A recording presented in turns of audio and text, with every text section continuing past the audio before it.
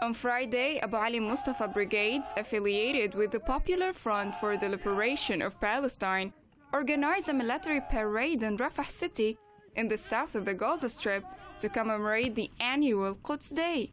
Resistance forces carried the flags of Palestinian officials and resistance figures, including Iran's top commander, Lieutenant General Qassem Soleimani, who was assassinated by the U.S. earlier this year.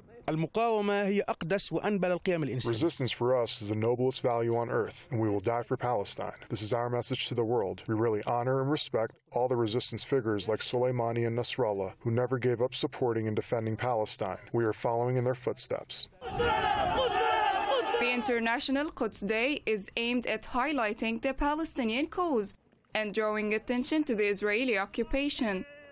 Palestinians say despite the plots hatched by Israel and the U.S., Jerusalem al-Quds will be the eternal capital of Palestine. Quds Day comes to prove that free people all over the world still believe in humanity and human rights, and that Jerusalem al-Quds is the capital of Palestine. And if people in Damascus and Tehran make efforts and hold protests to support Jerusalem al-Quds, we should also sacrifice our lives to free Jerusalem. The annual event is held on the last Friday of the Holy Month of Ramadan due to the coronavirus restrictions. However, the parade this year was held 2 weeks earlier than usual. Palestinian resistance groups in Gaza stressed that they won't sit idly by while Israel continues to commit crimes against Palestinians.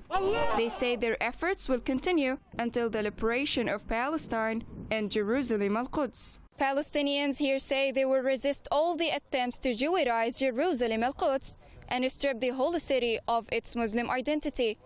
Resistance movements say they will never forget Quds Day, as it keeps the Palestinian cause alive and honors all those who fought for it.